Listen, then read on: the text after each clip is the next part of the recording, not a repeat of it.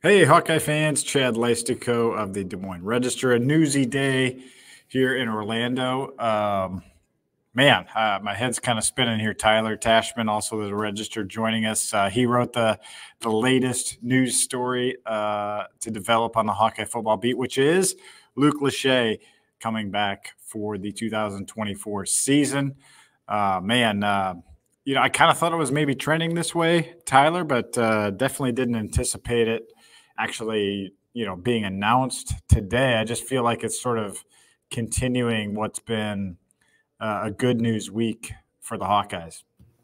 It's a lot of these kind of stay-go decisions as the bowl season gets or bowl game gets closer that are really pivotal into how Iowa's roster is going to look like in 2024. But Jay Higgins announces he's coming back. Now Luke Lachey. So some of those, dominoes kind of falling, in favor of Iowa. And it seems like Iowa right now, at least, is going addition by retention, right? They're kind of, last season was a little bit heavier in the portal than usual, but a lot of those guys that are kind of could leave or could come back, Iowa really wants them back, and they're probably honestly better than anybody else that Iowa could get in the portal. So, I think that plan is a good one based on those guys, those kind of group of guys that you have that could go either way. But Luke Lachey is, he looked like he was going to have a really good season this season. And then obviously he goes down against Western Michigan. He was good in 2022, but he was kind of in the shadow of Sam Laporta, when Laporta wasn't hurt. But it felt like this season was his chance to be kind of that primary option. And he was that way until he got hurt. But now coming back, gives him another chance to be that guy.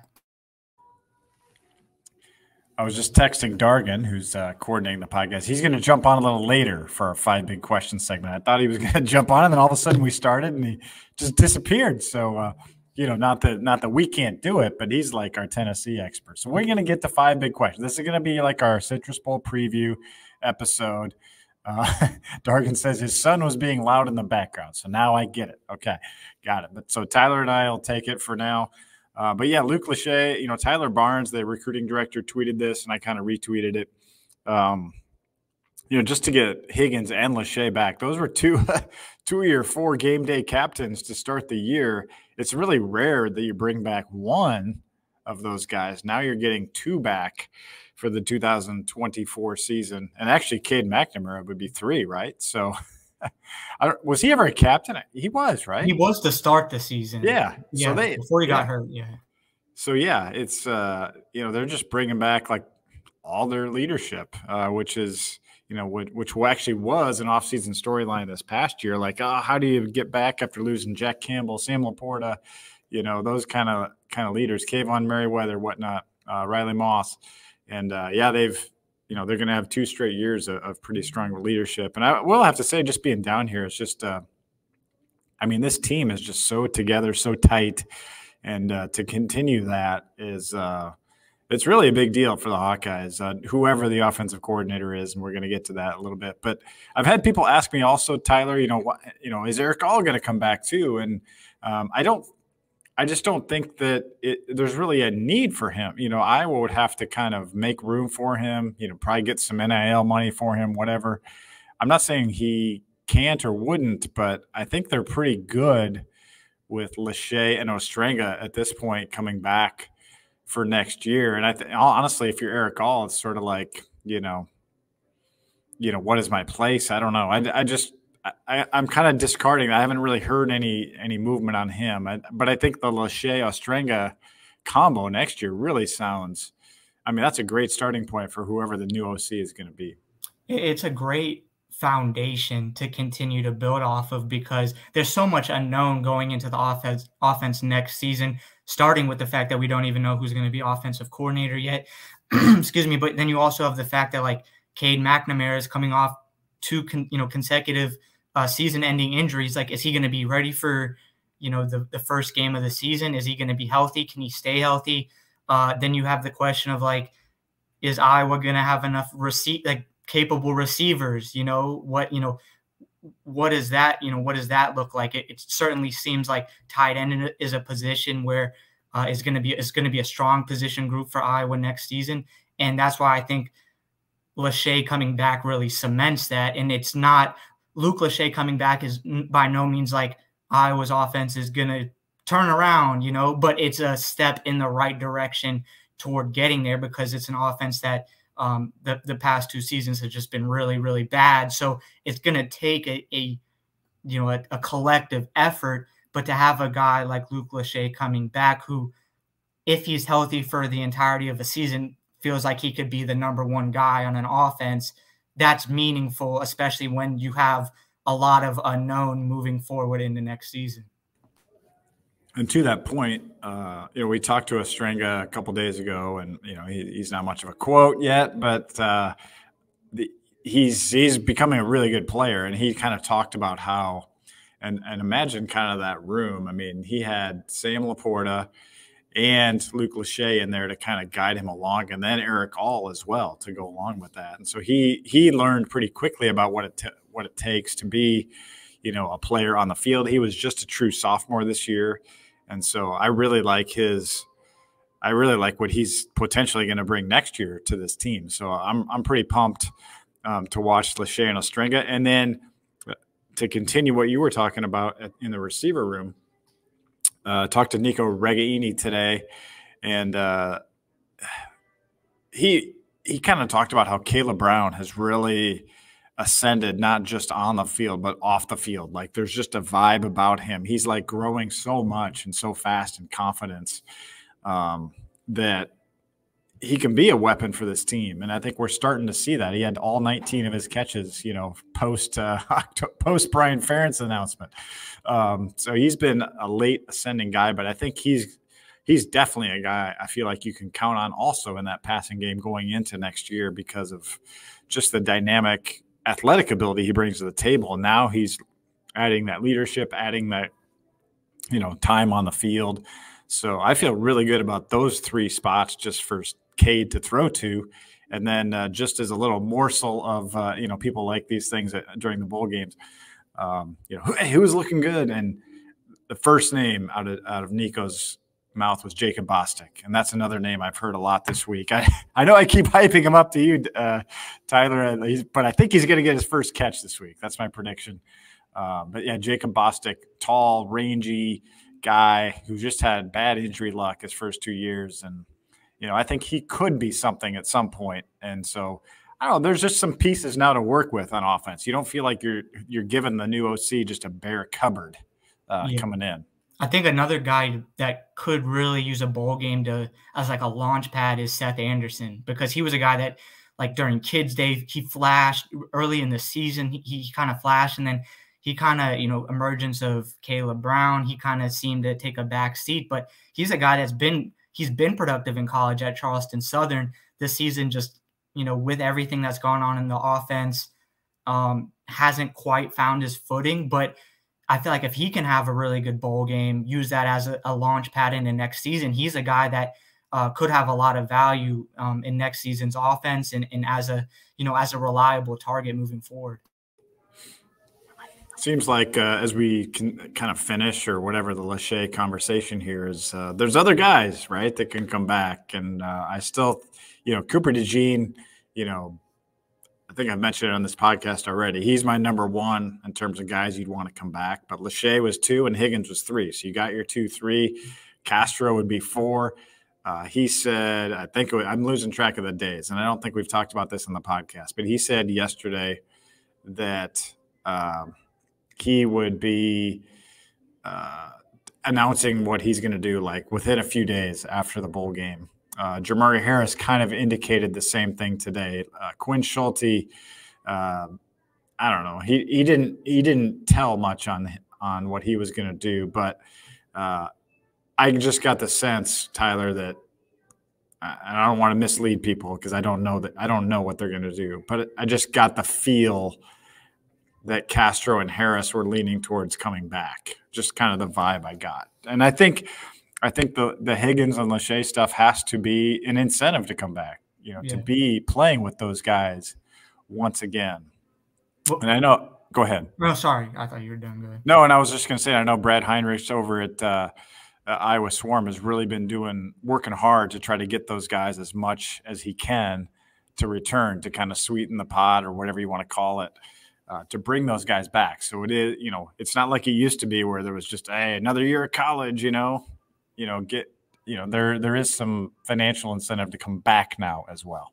Yeah, I mean, well, I was just gonna say, when we were talking to the guys, before they went down to Florida and all that, they were saying, I mean, that there are internal conversations about, who, are you, what are you thinking and blah, blah, blah. But, it does seem like it could be it's easier to see a domino effect happening where if, Jay comes back and Luke comes back, that there's just more appeal to come back because of what is possible next season. It raises the expectations for, what seems possible, and the Big Ten is changing, but there's also going to be a 12-team playoff. And I mean, I'm sure we'll have a lot of time to talk about that coming into next season, but like Iowa would have been in a conversation for that this season, like before the Big Ten championship, if they beat Minnesota, but that's a whole nother story. But anyways, they wouldn't have been like that far out of a 12-team playoff is my point. So, and just like you were saying, the vibe in the program, like I think it's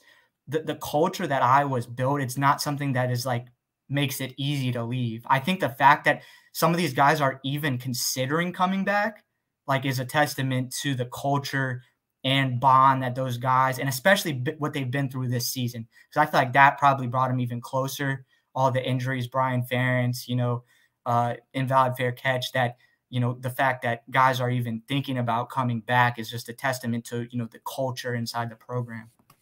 Never forget the invalid fair catch. We will never let anyone forget it. No, it's it's the gift that keeps on giving. The other guy we didn't have, kind of ruled out almost was Nick Jackson, and he talked yesterday about that possibility now that he's gotten a waiver from the NCAA to return for a 6th year, which is crazy. If you look at his career, like stats and just volume of snaps that he has played in his career, this will be his 60th college game on Monday. If he were to somehow come back, I mean, he's going to be crossing 70, 72, 73 games in a college career, something we'll never, ever see because, unless there's like a double COVID pandemic or something. So it's not something that he was expecting to have to think about. And he was pretty intent on going to the NFL, it sounds like. But he also talked about, Tyler, like how much he loves it here and like how much this 1 year at Iowa has been so good to him, personally. That, Jay Higgins, he said, that's my best friend. I mean, there's going to be some interesting conversations in the Nick Jackson family because he said it will be a family decision as well on this whole thing. So that's another one. I mean, God, can you imagine if Castro, Higgins, Jackson, Harris, maybe Schulte, all come back off that defense. And I mean, I don't know if the state of Iowa will be able to contain it if Cooper DeJean somehow pulls some kind of surprise and says he's coming back too.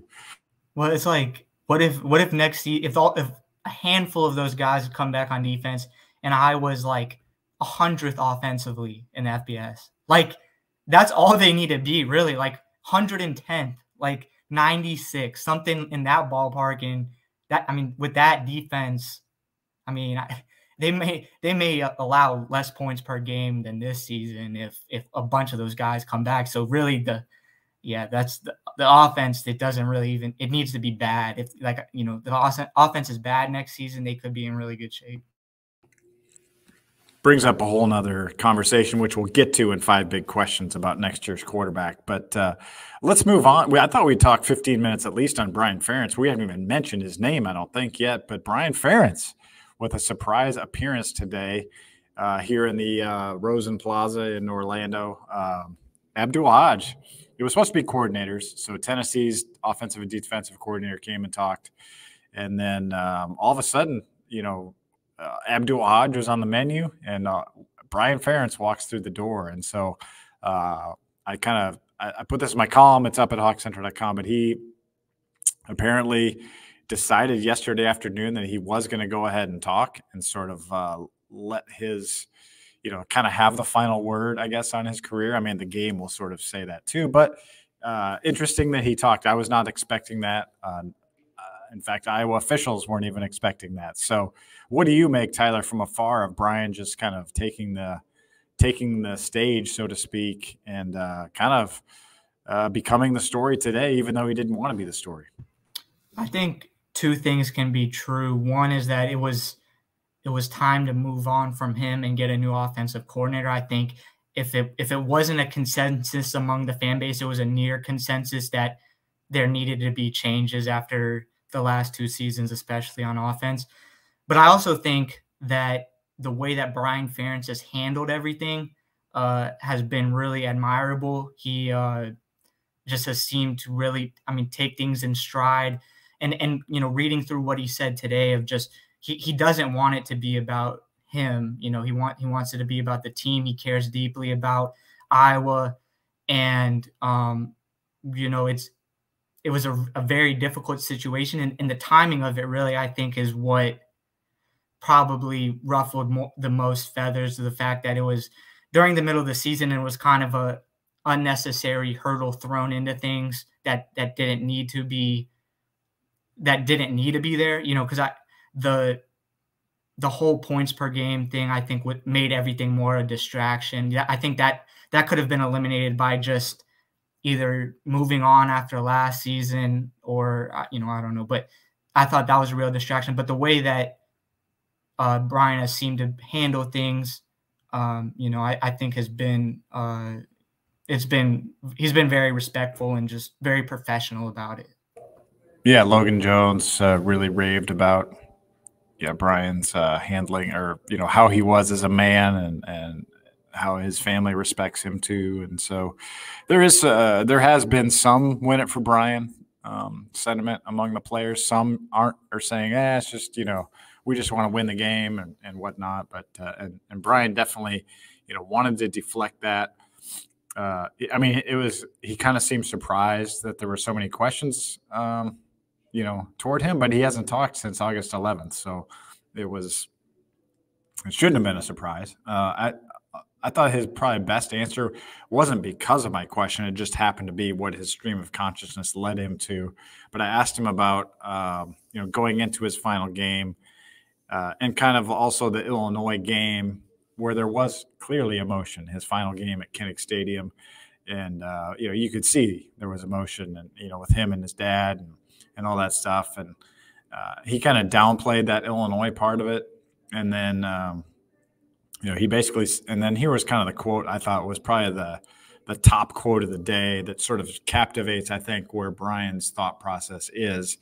And he said, and quite frankly, probably what I resent the most about this situation is that the focus has come off of our football players, who have really accomplished some tremendous things this year. And it's gone on to things that quite simply don't matter.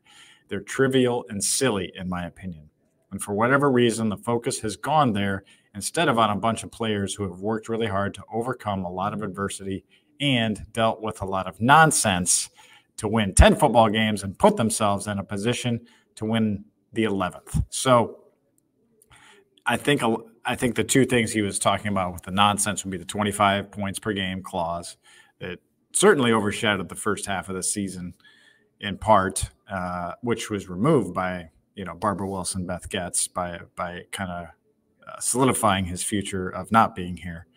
But also the clothing apparel choice. That was something I don't care about at all, but it did become a big talking point among fans, some fans, I should say. And so I think that was the other silliness that he was talking about. But obviously, at the same time, Tyler, he kind of brought that on himself by not wearing Hawkeye stuff during some of the games. So what are your thoughts when you hear that quote, knowing what he's kind of gone through this year? Yeah, I think one of the other things that he said that stood out to me was the fact that of just how much he enjoyed working with his father. And that really painted like the human element to all this. And it's easy for that to kind of get overlooked because of social media and just all the criticism and whatnot. But that there is like the very human element to all this behind the offensive shortcomings and all that of like, this is a father and a son who their relationship is being seared in the national spotlight. It's a very, very difficult, sensitive, personal relationship that is being picked apart by the public eye. And when we right after that news came out and Kirk Ferentz talked about it, he was very guarded, I would say, and I don't blame him for being that way, but he didn't really seem to let out like his personal feelings about Brian as a son. It was more, he tried to do it more so as Brian as a coach. But I felt like after Iowa clinched the Big Ten title against Illinois, he peeled back the layers a little bit more, and it feels like he's done that a little bit now in Orlando as well. But it does really, I think, which is the important thing as it comes to a close here, and there is kind of a finality to things of just understanding the father-son, kind of human dynamic to everything. Yeah, I'm glad you mentioned that, because that was kind of the quote I finished my column with, surrounding what it was like to play for his father. Not that it was really touching that Brian said, working with his father, he had this idealistic view of his father, like we all do about our parents. And then, how great they are, all that stuff. And to get to work with him side by side for 12 years and also 5 years as a player, he said, basically, he lived up to everything I imagined that he was, type of thing. So that's pretty emotional. That's pretty powerful stuff. Certainly personally wish Brian the best in his next venture, probably in the NFL would be my guess. But he's obviously coaching in this game. And I think the biggest takeaway that a lot of folks had from today's press conference was that he ruled out that Marco Lainez would play at all in this game. And so people are upset about that. And I think they're more upset about the fact that he said Deacon Hill has played great football for us. Wow, you're really setting me up there with are we going into quarterback? No, not yet. No, I just was great football. I don't think he meant that, probably. I think he probably would have chosen different words, but maybe he did. I don't know. But he said he led us to a lot of wins. So yeah, he's going to stick with him and go the distance on Monday. Deacon Hill. Yeah. Well, I guess that's a good segue. Can I just take that on and talk about Marco? Or? Oh yeah, go. Yeah, talk about Marco. Okay. Yeah. Okay. Yeah, I don't know to say disheartened, but I don't think I was actually surprised to see him say that, which is kind of telling of the way that things have operated this season. That out of all the times to give Marco Lainez a chance, and there's been a lot of them this season, this seems like it might be the best, because it's it's a bowl game. It's a good chance to get younger guys on the field. The players might disagree with this, but the stakes aren't as high as a Big Ten game. It doesn't really mean anything in like the standings. It feels almost like a preseason game going into next season of like figuring out what young guys can do. And that's why I think it's a great opportunity to put Marco out there. And because we haven't seen him, outside of like Kids Day at Kinnick.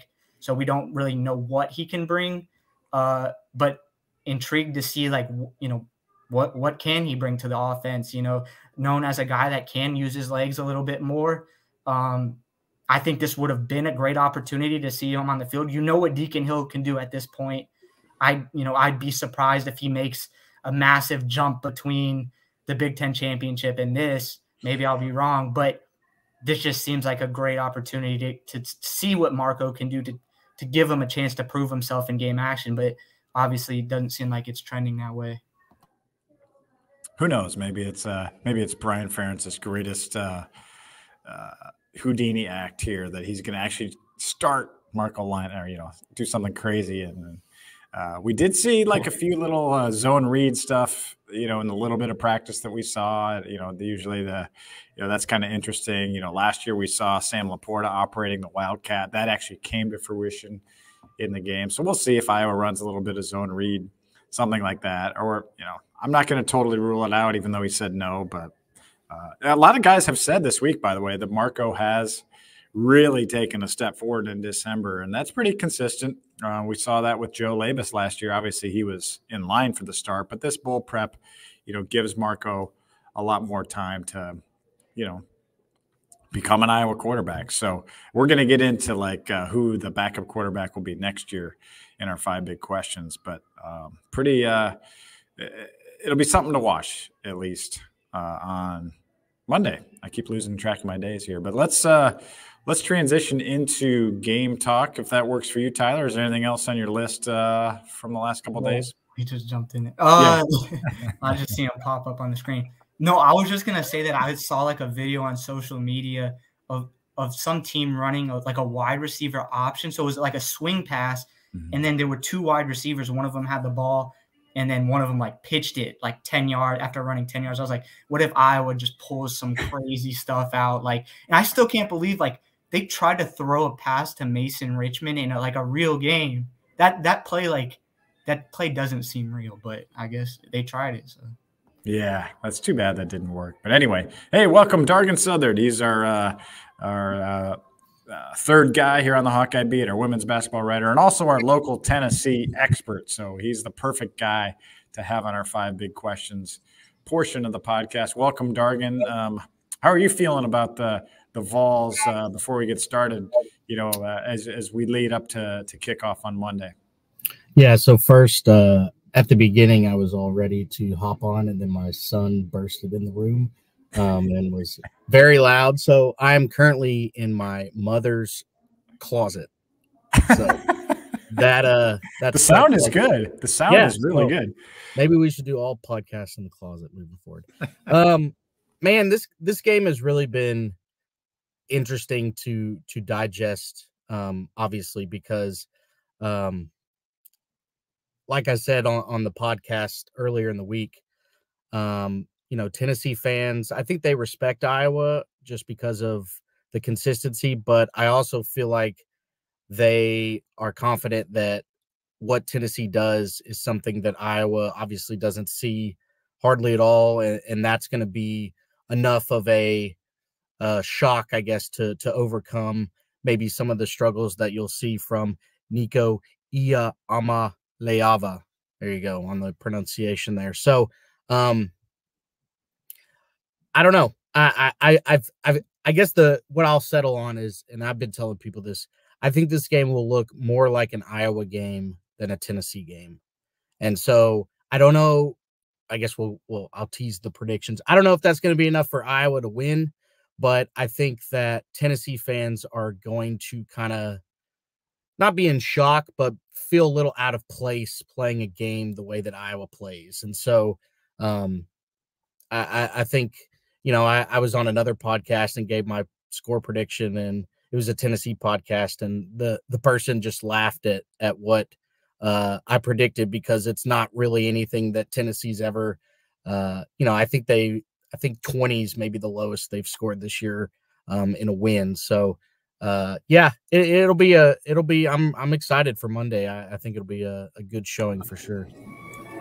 Awesome. Well, let's get into our, we usually do this, our 5 big questions, and let's, on our Hawk Center radio show, we're going to do it in this platform today on this Friday. It's weird to do all this stuff on different days, but it's game week. It's Friday. Today is normally Wednesday, right? So might as well do it today, right? So our first big question starts with the quarterback. What should we expect from Nico Iamaleava, the true freshman, the 5-star? Hopefully I said it right. Gary Dolphin was trying to practice it today. I don't know if it's going to go too well but on the air, but we heard from Tennessee's offensive coordinator today. And that caught my attention, the things he was saying about this prospect. He was pretty glowing, honestly, about Nico, just in terms of what he has grasped in his short time with the program. So they seem pretty excited about what he can bring to the table. I'll start with you, Dargan, and then I want to go to Tyler too on this. But what do you kind of expect from Nico Iamaleava? Yeah, Gary may just want to stick with Nico on that one. moving forward. But no, I guess the biggest thing that I've tried to sift through in absorbing Tennessee fans and media and everybody reacting to this change, because it was kind of a big deal and all that, is confusing Nico, projecting his success with what he's actually going to do on Monday. And so, obviously a lot of the excitement is about next year and, what this program is going to look like after, Joe Milton had a good season, but I think people were expecting a little more. But I actually think that there are going to be several moments where he looks like a freshman quarterback making his first career start in his first significant action. I just see, I guess if I had to predict a little bit about early on, I think Tennessee scores early because they've done that all year. Now, whether that's a 7 or a 3, I think is important. Obviously, points are at a premium here, but I just feel like the way that Phil Parker adjusts and reacts in game is going to be very important in this, because it will take a second to adjust to Tennessee's speed and the way and their tempo and just, the way that they do things. And that's why they have been so successful early in the drive. But I think as the game wears on and Iowa's defense kind of settles in, I think you'll see a lot of drives that look like drives against Iowa's defense this year, which are not much explosive plays, some struggles and just, quick drives that don't amount to much. So, again, I don't know if Iowa's offense is good enough to turn that defensive success into a win. Obviously, that's kind of been what they've had to do all season, is just how much is Iowa's offense going to produce. And I think that's where my biggest question is. But in terms of Tennessee's offense and what is expected, I would not be surprised if Nico kind of looks like a guy, even with all the hype, that is, playing his first extensive college action. Tyler, what do you expect from, a freshman quarterback against Iowa's defense? That's a brutal task for here's your first start in college and you get to go up against Phil Parker's defense. But Dargan, correct me if I'm wrong, that he can use his legs a little bit. Yes. Am I right? He runs a little more than Milton, which is key for Tennessee's offense to operate. Obviously Hendon Hooker did a lot with his legs, and the expectation is that Nico will run a little more and is a little more aggressive, I guess, in that element of his game. Yeah, so I mean, the only really other quarterback that Iowa has faced similar to that this season is Gavin Wimsatt from Rutgers, and Iowa did a really good job with him. They did a really good job with Kyle Monangai, who Rutgers, by the way, beat Miami in the bowl game, the Pinstripe Bowl, I believe it was. But the thing that, being a coveted guy, Wimsatt or Nico seems like he can do more damage with his arm than Wimsatt. Wimsatt was he didn't have a lot of firepower with the arm. A lot of it, his damage was with his legs. So curious to see, that's a wrinkle, I guess, to how Iowa tries to limit him of a guy that can run and throw effectively, where they limited Wimsatt, but he wasn't much of a threat with his arm. So curious to see, I wouldn't be surprised if Phil Parker tries to eliminate one of those. You might have to put a spy on him. Maybe this is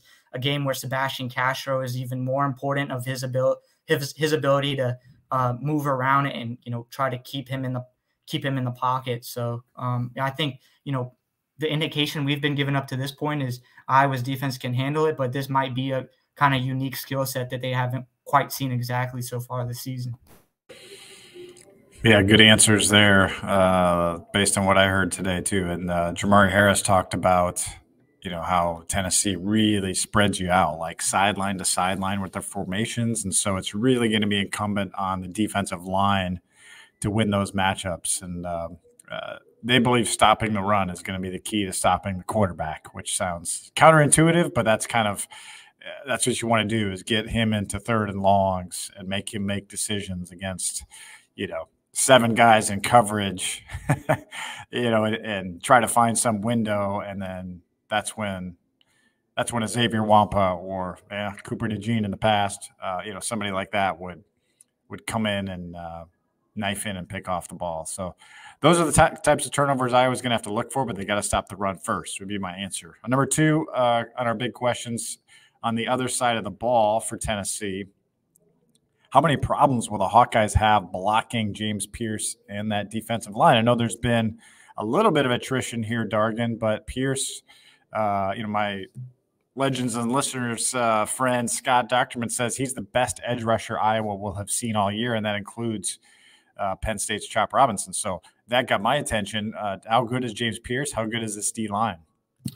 Yeah, I mean, when Tennessee's defense has had success this year, it's been because the defensive line, stays on the quarterback, is aggressive in blitzing, and just really disrupts things up front, and that kind of allows maybe the secondary a little more leeway to account for some issues that have popped up back there. But yeah, Pierce has really kind of taken this defense by storm, and really should have all the spotlight on him with Tyler Barron entering the portal and is now heading to Ole Miss. So there's been a lot of frustration this year with Tennessee's defense from fans, and the defensive coordinator Tim Banks has gotten some heat this year. But when the defense has performed well in spots, it's because the defensive line is really controlling things at the front. So it'll be an interesting challenge, and definitely one that Iowa's O-line should embrace, because that's going to be the key to keeping Tennessee's defense under control and really staying out of the backfield. Tyler, the offensive line this week is getting a lot healthier. How much do you think that matters? Mason Richmond says he's 100%. Rusty Feth had that shoulder injury that I wrote about against Northwestern, who came back in and played, and now he's better. Logan Jones talked today. He's better at center. Jennings Dunker been practicing at right tackle. So it looks like that front five is probably going to be a healthier Richmond, Feth, Jones, Connor Colby, and Dunker. This will be the healthiest we've seen the O-line since very early in the season. Does that help? How much does that help the Hawkeyes maybe try to pass protect when Deacon Hill does drop back?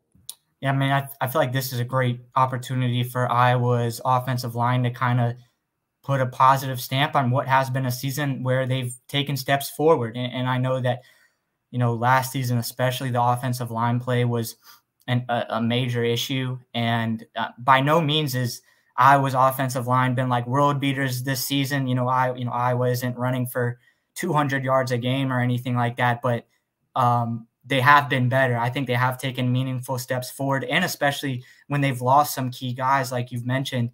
Tyler Ellsbury's been a guy that stepped up and performed really well when Logan Jones went out. I think this is a opportunity for now healthy impose their will and kind of put a stamp on what has been some good steps forward on an offense where there really hasn't been a whole lot of bright spots. This is fun having a three-person perspective. I like it. We got to have more, matchups of teams that, we're familiar with. So maybe some Iowa, Indiana basketball preview podcast with. For sure. Yeah, the three-man weave, as a former colleague called it. That's right. All right, number three. Go ahead. There's a comment. Somebody wants to know about your facial hair, Tyler. What's going on there? Yeah, that is new. So what happened was I just had a few days off and just let myself go. So I'm returning from my hibernation. So that's what it is. Yeah, you got men's hoops tonight, right? Men's hoops. Yeah, Northern Illinois, last game of 2023.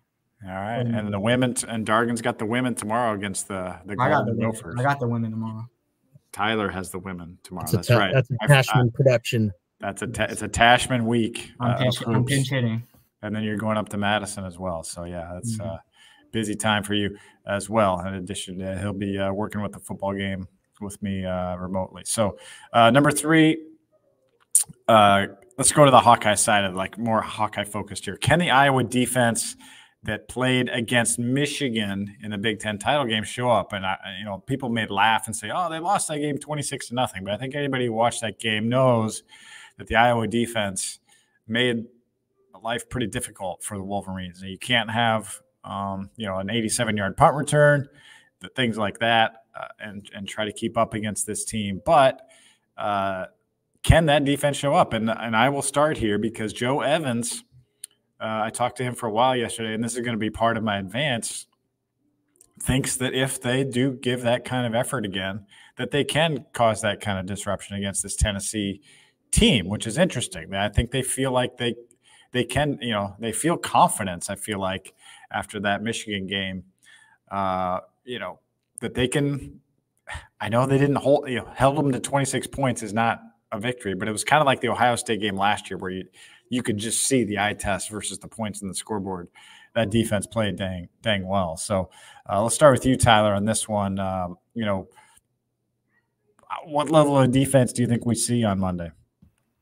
I think it's basically what we've seen all this season, that, it's really good. And if it is, if they pitch a shutout like they did last season or in the bowl game, or allow 2 field goals or something, I think it's even going to heighten the expectations even more for what next season's unit can do, because you get a look at Jay Higgins already knows he's coming back, but all those other guys that still have decisions to make, it could give a glimpse into what next season's defense could look like with those guys potentially getting even better.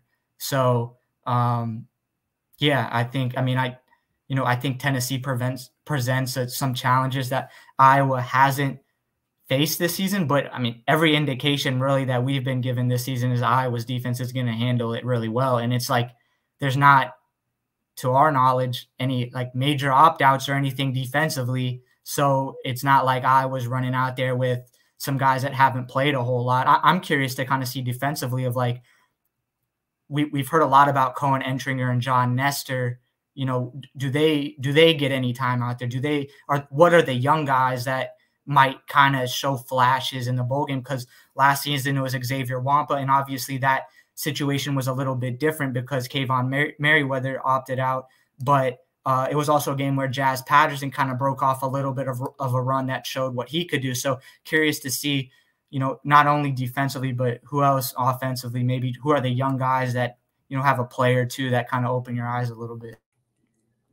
Dargan, what do you think about, you've seen this Iowa defense play all year. How do you think it matches up against the Vols?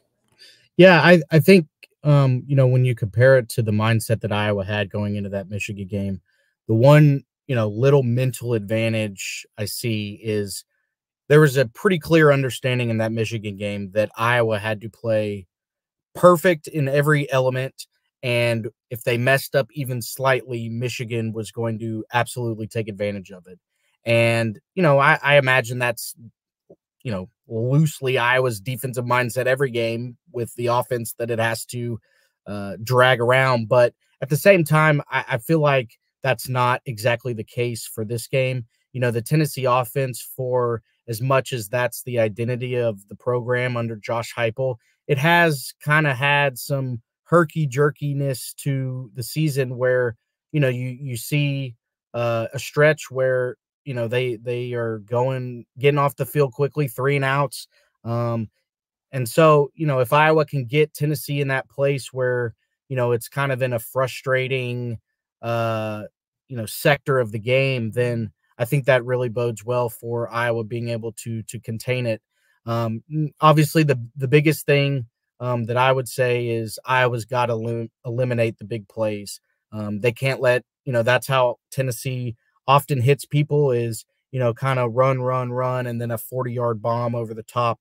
And so, Michigan picked on Deshaun Lee a little bit in that game.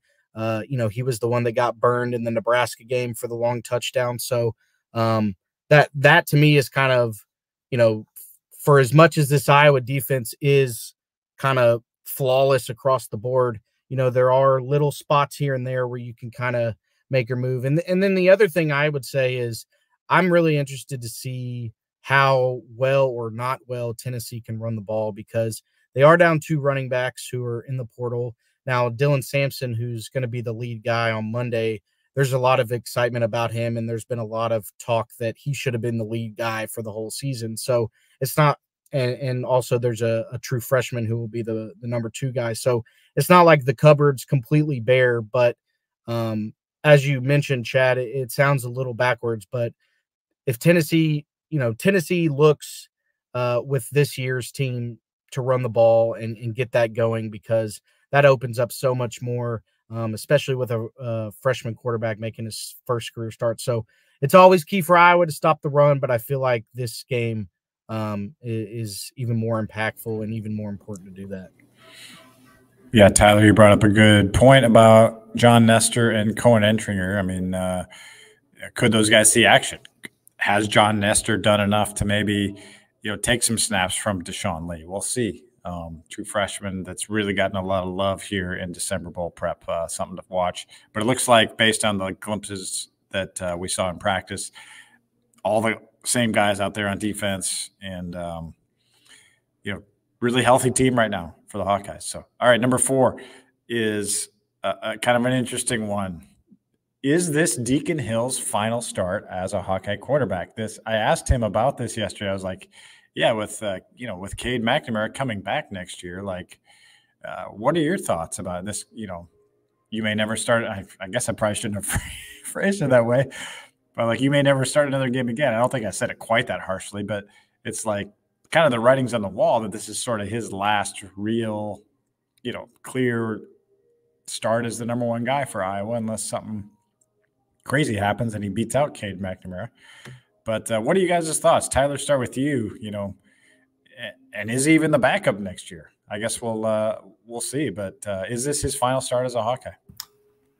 Well, with Cade McNamara's health, I feel like that is kind of a big question, and I feel like there's a chance he might be out there on the field more than I would say people would hope. But I don't know if I'm crazy saying this, but I feel like Deacon Hill would be a really good backup. I feel like he is a guy that if there were the starter to go down in a game, you can trust him, especially next season, as a guy that has a ton of experience in a difficult situation, who can run an offense, come in as someone out of the bullpen and steady the offense. So I don't think you want to have him as your number 1 guy moving forward by any means, but I feel like he is a guy that there is value for him to be a backup moving forward, or at least a 3rd string, or someone you can count on if things go kind of off the wall to put in and kind of settle things down. Yeah, he's a well-liked guy for sure on this team. So, I think there definitely is a place for those kinds of guys. But obviously a new offensive coordinator coming in, Dargan, is, probably going to want Cade and then probably someone else behind Cade before Deacon Hill would be my guess. Your thoughts? Yeah, I would probably agree with that. And I'll say that this will probably be his last career start. But by the same token, Deacon Hill's already started way more games than I think anybody ever thought he would at Iowa. So I think, I don't think it's fair to call McNamara injury prone at this point, but he has dealt with 3, the knees and then the quad. He has dealt with some significant injuries, and I think it's a fair assessment to say that Iowa needs a competent backup plan next season. Now, again, whether that's Deacon Hill, Linus, somebody else, that'll all play out down the road. But I would not be surprised if more than 1 quarterback starts a game next year for Iowa. I'll say that. Sure. Yeah, my point of the question was really just, can Deacon Hill make himself into something more than he is now? Kirk Ferentz talked about, getting him to kind of cut some weight this offseason. Could he be, trimmed down to, let's say, 230 or something like that, and, be a little bit more mobile and really use this year as a launching pad. He's still very, very young. So I agree that I think this will be his last start. I have confidence that, Cade McNamara will be ready for the season. And I think, Marco Linus is an ascending guy. And I think that'll be a fun, I guess, for us to watch this spring. Deacon Hill and Marco Lane. I mean, maybe not that much fun, but Marco Lane is out there on the practice field. You got to alter your definition of fun. When what is that you keep hitting? I know you're in your mom's closet, but I'm just you keep just hitting looping? something.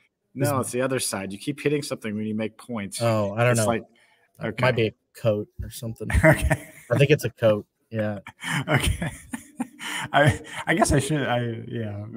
Maybe I didn't want to know. Maybe I didn't want to tucked it away there. So yeah. Good. All right, number 5, guys.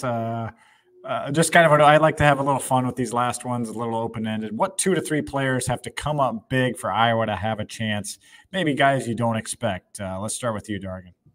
Yeah, I'll circle back to what I said earlier. I'll say Deshaun Lee because, I would imagine that Tennessee's, when they dove into Iowa's film, particularly film after Cooper DeJean got hurt, there were, some moments when Deshaun Lee looked like the guy who was in there for Cooper DeJean and not the guy who, is kind of the next man in and expected, little drop off. So I think if he has a game where Tennessee's receivers don't get loose for anything big, I know obviously all the passes aren't going to go to him or his side, but it was very clear in that Michigan game that they made a point to go after Deshaun Lee. And it wasn't just deep shots. It was stuff over the middle, slants and all that kind of stuff. So I think he has a chance certainly to rebound, but I think his play will be pretty important. All right, Tyler. Dargan only went with 1, so you get the 4 is yours. I like to name 9 when I get these open-ended questions. And then you'll brag about how you're right after. It's like you name half the roster. It's true. It's true. I cannot deny it. Go for it, Tyler. I'll say Xavier Wampa. He got the cast off now that ever since he got hurt against Wisconsin. And, I think if there's some throws that sail, that he has both hands available now to intercept them. So I think this could be, he did last season against Kentucky in the bowl game, had the pick 6. So it could be a chance for him to kind of solidify, what has been a solid first full season starting for him. He hasn't done anything, ridiculous, but he's been a solid guy on Iowa's defense. And then I'll say Caleb Johnson. Hasn't been exactly the season that I think people expected from him in terms of a breakout guy, but think that he can break some. He's hit some home runs this season in terms of getting some long runs. So physical back obviously, but I think him and Leishon Williams, maybe Caleb would be the second tier guy that you would expect to have a big game out of those 2. But I think he could build some confidence with this game as well. Yeah, I guess this is a good point or spot to say, Kirk Ferentz yesterday saying probably won't have an offensive coordinator in place until maybe the 3rd week in January. So, how does that affect a guy like, we're not planting any rumors or anything like that, but it's just that running backs room is so crowded. A guy like Caleb Johnson or Jazian Patterson, just their performance in this game, certainly something to watch. How much are they used? How much are they not used? Could that affect what decision they make? Because they have until January 2nd to enter the transfer portal. Again, not suggesting that any of them are even thinking about it, but you just look at the numbers and kind of how Caleb has been used lately, and you just still have to wonder, even though he said he's a Hawk for life. Okay, so I got to name some. You guys left me a lot of names, so I'm going to say I'm going to go with. I'll start on defense. Y.A. Black, is that a guy? I mean, I think you need kind of 5-star type of guys to step up in this game. He's been banged up. I think he was on the verge of having a really, really great year. I think he's played through some stuff, but we've seen him out there in practice now, and he could be a guy. Maybe Jamari talked about the defensive line having to win those battles. I think maybe this is the type of guy you want to have out there, 6'5", 300+ pounds, to kind of own the line of scrimmage and kind of affect things. Okay, so that's 1. I got 8 more to go. Let's go with I'll stick on that side of the ball just as a little bit of a wild card and just say Brian Allen. We saw him in the Big Ten title game. He only played a handful of snaps, but he's been out there this week, and a guy that really is rising. Could he maybe be, again, an athletic guy that can compete against this SEC type of talent? And I didn't mean that negatively, Dargan's SEC type. They are SEC talent. But Brian Allen, I got probably some more, but I'll just stop. Since you only said one, Dargan, I'll give you one more. Oh man. Maybe this is a cop out, but I'm going to go Deacon Hill because his, even though he's the quarterback, he is kind of an X factor because you don't really know exactly how much production or how much stability you're going to get. And I don't know why, but I just have this weird feeling that because there's so much confidence from Tennessee's side that Iowa's offense is bad, that there's going to be at least one play where you're kind of like, did Deacon just do that? And so I don't want to give away my prediction here, but I think there's going to be at least one or two throws that Deacon Hill makes that maybe don't fit with a lot of the other production that he's put on the field this year. So I'll go with Deacon. All right, my third guy is we said 2 to 3, so I'm gonna stick under 3. But Caleb Brown, I just think I'm sticking with like the athletes here. I think he's ascending, and I imagine he's a big part of the game plan, especially with Tennessee's secondary attrition. You got anyone else, Tyler? I'll throw in Deontay Craig. He's had quietly a really good season on the defensive line, been an impactful guy, especially rushing the passer. Think he could be key in sorry, a car's going off around me here. I think he could be key in being able to just keep the pocket centered. Wow, that's craziness over there. I thought that was like there's someone like drilling a hole above me. I'm just yeah. Oh man, I don't know. You go in your closet. All right, we got. We could keep this under an hour, so we got 3 minutes left to do that. Let's go to predictions. Dargan, you already said you made yours, so that gives me more time to think about mine. Go ahead. I'm going to say 17-13 balls. Right. So that surprised some people, huh? That heard you say that? Yeah, well, I think, again, I think that this game is going to look like an Iowa game, and I think Tennessee's offense is going to be able to break through just a little bit more than some of those teams down the stretch of the season that Iowa faced. So yeah, I mean, I guess that does allow the under to hit because I think it's at like 36 somewhere in there.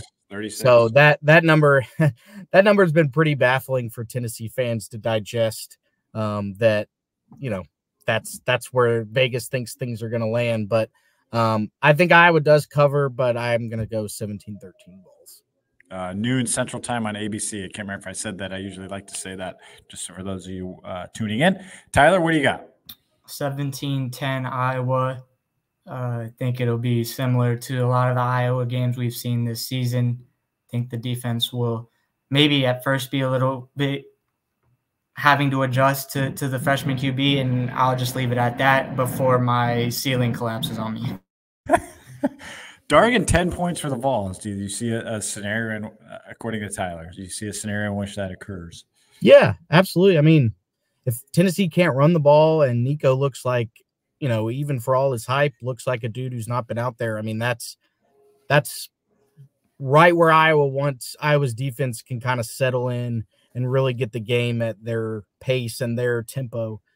So yeah, I mean, I know, I guess I'm being branded as the Tennessee homer on this podcast, but I really, really wanted to pick Iowa. I came very close to picking Iowa. I've been, I guess, defending Iowa to my various friends and family who are asking me about the game.